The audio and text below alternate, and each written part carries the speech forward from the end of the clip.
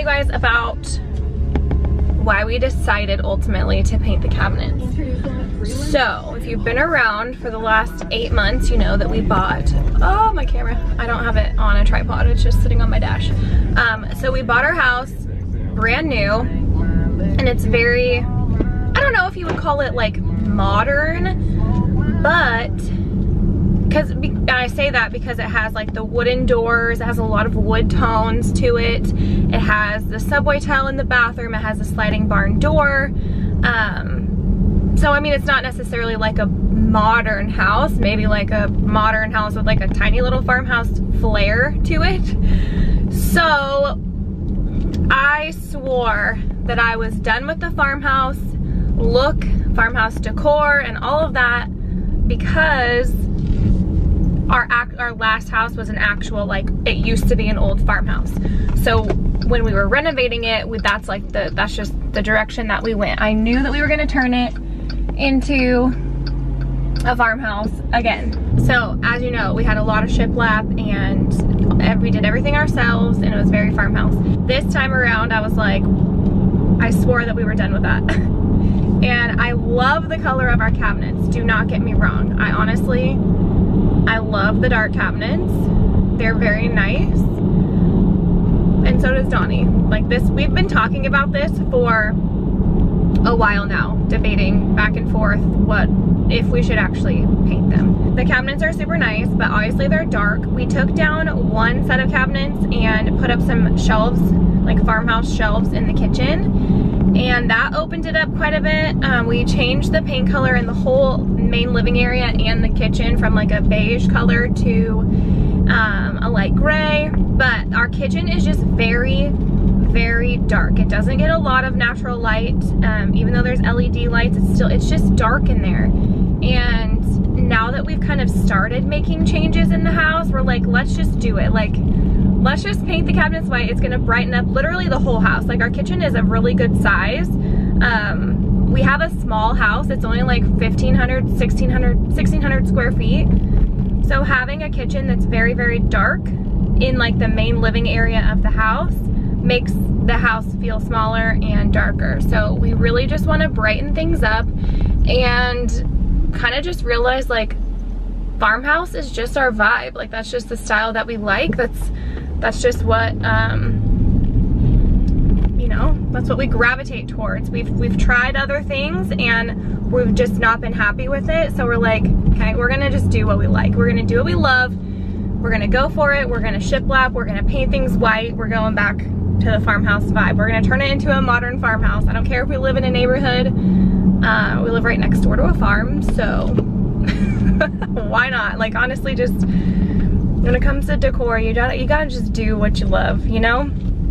So we're gonna do it. Why not? It doesn't, like for a while there, I'm like, no, I'm not gonna paint my cabinets. I have no plans to do any of that because our house is brand new. Like, why do we need to change it? But we've been here for 8 months now, and we just feel like we're ready to start turning it into ours. You know, we didn't design it. We didn't pick out anything in there. That's just how it was. So why not make it exactly how we want it? So that's what we're gonna do. Excuse me, sir. This man just literally pulled out right in front of me, like I would have hit him. He didn't even look in his mirror or realize. Don't you love when people do that? And now he's going 20 miles an hour in a 35. And now we're slamming on the brakes. Bless your heart. Okay. What is happening? We have arrived. I really want a new plant, but I'm gonna walk on by and not get a new one today. They're so beautiful. All right, just got done in Home Depot. Got what I needed. Did not buy any new plants today, even though I really, really want to do. They still had some beautiful monsteras in there for only 20 bucks, like medium-sized one. I have a couple baby ones at home, and I know eventually they will get that big, so. I do want to get some hanging plants for the kitchen though, but I'm gonna hold out until we're done redoing the kitchen before I buy plants to hang in the kitchen. So, at least I know they have some good ones here. I just sent Danielle a picture of the paint. I got the exact same stuff that she used to paint her cabinets. She definitely motivated me to do my kitchen. I do need to do laundry and like clean my room, so maybe we'll just go do that. I'm like half tempted to start painting today, but I know once I start, I'm not gonna wanna stop, and I'm gonna film dinner for you guys tonight. So I'm gonna start the painting process, like the painting vlog tomorrow. Not gonna start today. So unlike me, but we're gonna go home and I'm gonna show you guys what I got, and then we're gonna do some cleaning, and then we're gonna do some dinner making. Okay, we are back. Let's get some lights turned on, and I'll show you guys what we got from Home Depot. So I did buy primer. I'm still trying to decide if I'm going to prime the cabinets. I'm doing this a little bit different than I've done it in the past, but Danielle did not prime her cabinets, but her cabinets were already white. She was like repainting them like a different white. So I do think I'm gonna prime mine because they're very dark. So I think I'm gonna prime them. So I got Kiehl's 2 Interior Exterior Multi-Surface Primer.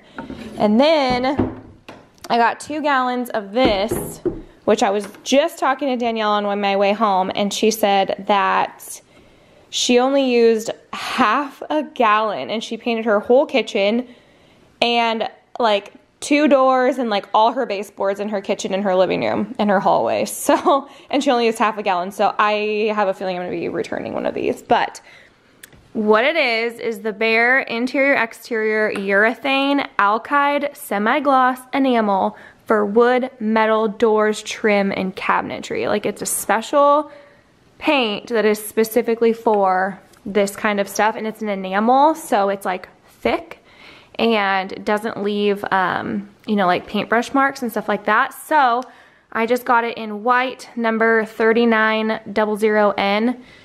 Where's the little thing? So this is a little booklet that they have of the colors that they have available. So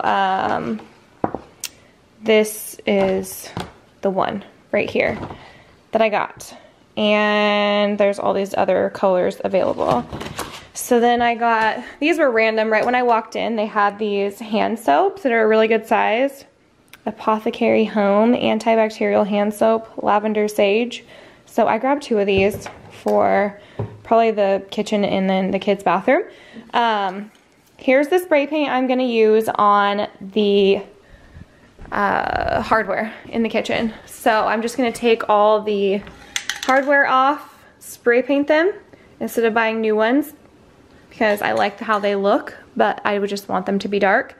So I love this kind of spray paint. I use this kind, the Rust-Oleum Universal, with this kind of sprayer all the time. If you guys have seen any of our DIY videos, you've seen me use this before, but it's paint and primer in one for wood, metal, plastic, masonry, indoor, outdoor. And the color that I got is Carbon Mist, so it's not quite black, but it has a little shimmer to it. So I got 2 of those because I have quite a bit of hardware to spray paint. There's a lot of cabinets and drawers in this kitchen. So yeah, also debating still if we're gonna take these cabinets out and do shelving on, like, half the kitchen be shelving and then half be cabinets. Still not 100% sure, but envision white shiplap. The whole backsplash from the counter to the ceiling is gonna be white shiplap. We're gonna do a frame around the window. There's gonna be a trim piece here to like start the shiplap. All the cabinets will be white. This tile will be gone. We're doing like the barn X's on the island. This will all be white. This whole side right here is gonna be shiplap. And I'm gonna get like a cute sign to put here and put some hooks to hang like cute like cutting boards and just like kitchen type stuff. Also going to do like a pan rod thing right here to hang, you know, cute decor stuff on. So that's how it's going to end up looking. But I don't know, maybe we will leave those cabinets up. Honestly, just so many of my cabinets and drawers are empty that I just like, I don't need all these cabinets, but it might look weird if just half my kitchen was shelves and half of it was cabinets. I don't know, probably just end up just leaving those shelves there and leaving the rest of the cabinets. But anyways, back to our haul. I got 2 paint pans. This is my drink that I stuck in there to carry everything in.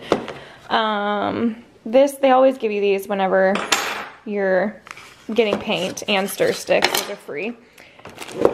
So I already have paint rollers, but I needed brushes. So I got these, the best ones. They are for smooth to semi-smooth surfaces, for latex and oil paints. I got 2 of these 1-inch brushes because I figured they'd be perfect for painting like this area. Instead of like a huge paintbrush, you can just like really get in there. And then the rollers are for the flat surfaces on the cabinets. I got these paintbrushes for right here because I'm not gonna take this whole hardware piece off. I'm simply gonna take these off to pull the cabinets off of here, and then I'm just going to paint around the hardware here just to make it easier. But I am gonna paint the front and the back of the cabinets. Also, I wanted to show you guys these cabinets. Literally, we've only lived here for 8 months and they're already like chipping. Do you see that? Like the drawers that we use a lot, like they're already like wearing. There's that, and then this, I love these paint paint cups. There's a magnet on there so your paintbrush will stick to it while you're painting. I figure I'd use this for like in the house when I'm painting like the base of the cabinets. And then I already told you guys, did I tell you guys? Yeah, I got 2 paint liners, one for primer, one for paint, because I already have like the paint tray in the garage. And then these are for my garden. I needed stakes for my tomatoes and my bell peppers. So I got some of those, and then I just got some of this garden twine. You've been through worse. Sometimes I'm broken, too much of emotions. Sometimes I'm the lighting, don't wanna pick a fight with. Everything seems so good. I guess I can't help myself. Would you call me if I'm in the dark? I'm calling up 'cause I'm right under the stars. Would you run out on me leaving this mark? But baby, I'm the one who's breaking hearts, one who's breaking hearts.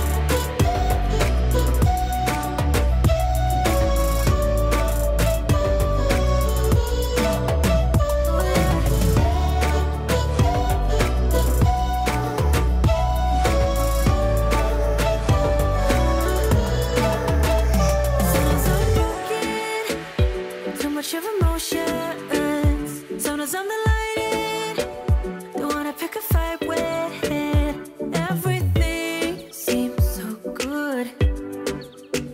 I guess I can't help myself.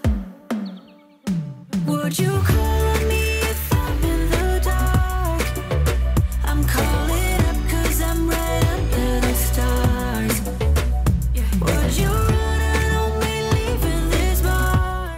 All right, I got all my tomatoes tied up. It looks so much better. They were literally leaning all the way over into that planter. So I got, I think these are Roma tomatoes here in this line, these 3, and then these are cherry tomatoes. You can see we have tons of cherry tomatoes starting to pop up. Let's see if we have any straws. But baby, I'm the one who's breaking hearts, one who's breaking hearts.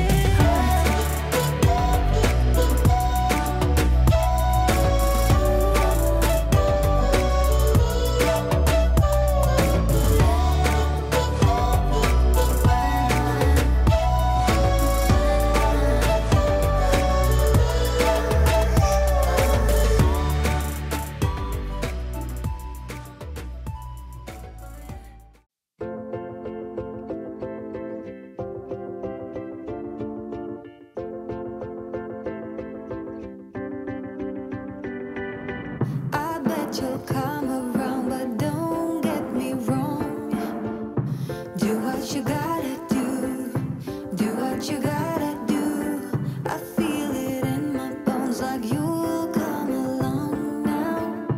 Baby, you coming through. Do what you gotta do. Take it to the big scene. Take it all. Go for hope and glory. Go, go long. Baby, for love. Go all for love. We're going for love. For beating hearts off the charts. Love. Go all for love. We're going for love. Baby, going for love. Baby, for love. I bet you'll get it right, but don't get me wrong. Say what you gotta say. Say what you gotta say. Go like a satellite, just go like a star now. Say what you gotta say. Say what you gotta say. Take it to the big scene. Take it all. Go for hope and glory. Go, go long. Baby, for love. Go all for love. We're going for love. For beating hearts off the charts. Love. Go all for love. We're going for love. Baby, going for love. Baby, for love. Take it to the big scene. Take it all. Go for hope and glory. For beating hearts off the charts. Take it to the big scene. Take it all.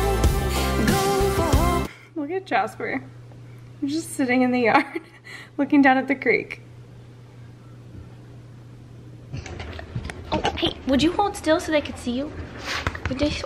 That tail is going. Would you hold still so they could see you? Hey, sit. Oh, I almost just dropped my camera. Cash, sit. Cash, sit. Good boy. Is you hyper? Is you excited? What are you excited about? What are you so excited about? You wanna go outside? You wanna go outside? Oh, watch out, there's a door there. What are you gonna do out here? What are you gonna do? You gonna drink the pool water? Gosh. Get it. Oh, bless you. You gonna go down to the creek and go potty? Yep. Go find a spot in the bushes. He will not go in our yard. He likes to go down by the creek. He's so funny. Oh, look, there's Jasper too. Oh, the slobber. Come on, Jasper. Yep, I knew he was gonna drink the pool water, even though he has a thing of water right there.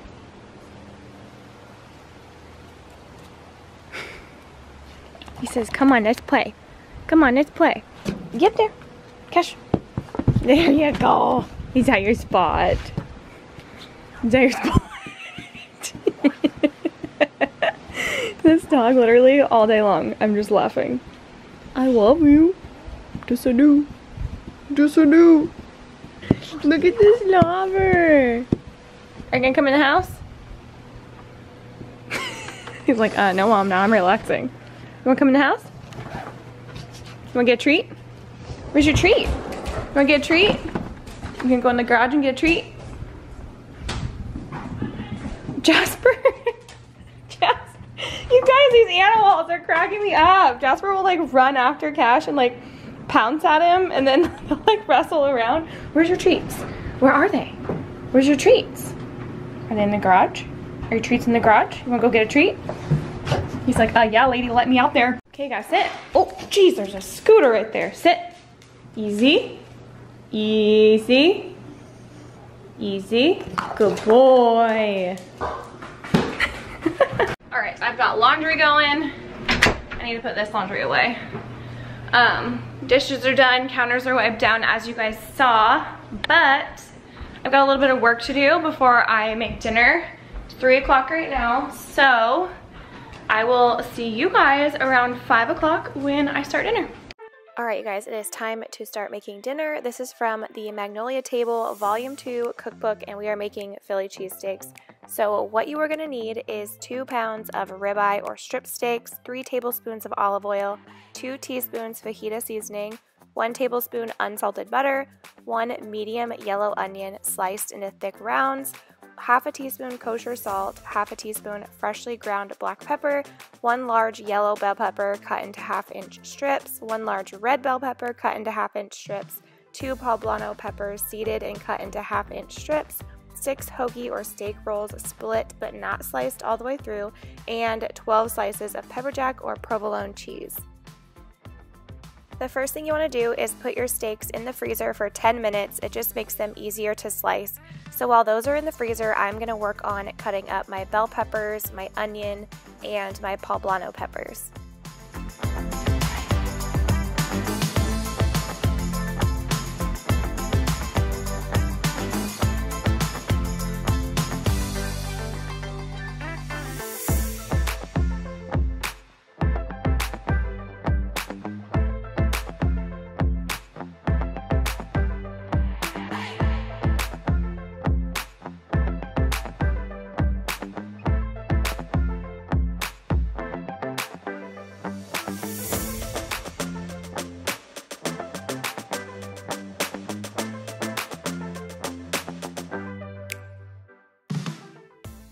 And now I'm going to take my steaks out of the freezer and cut them into 1/4-inch strips.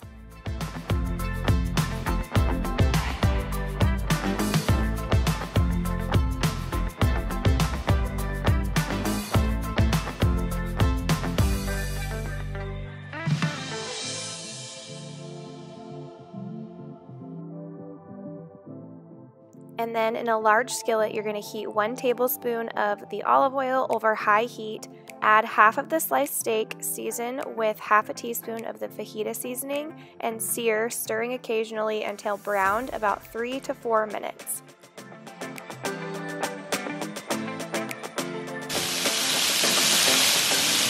You're then going to transfer the steak to a plate and cover with foil, and then you're going to repeat that process again with 1 tablespoon of the oil, the remaining steak, and half a teaspoon of the fajita seasoning.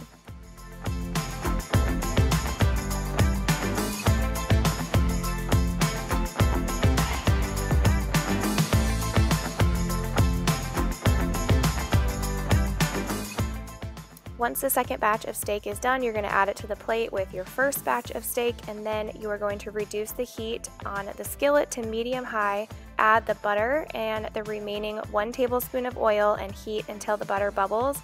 Then you're going to add the onion, salt, and black pepper and saute until the onion is softened and translucent, about 4 to 5 minutes. Then you're going to add the bell peppers, poblano peppers, and the remaining 1 teaspoon of fajita seasoning and saute, stirring often until the onions and peppers are caramelized, about 15 to 20 minutes. When the peppers are almost done, you're going to position a rack 4 to 5 inches from the top of your oven and turn the broiler to high. Then you're going to line a sheet pan with foil and go ahead and lay out your hoagie rolls, so that way you are ready to fill those up. Then you're going to add the steak to the peppers and the onions when those are done and just stir them in to get them heated up. And then you're going to fill your hoagie rolls with the mixture of meat, peppers, and onions.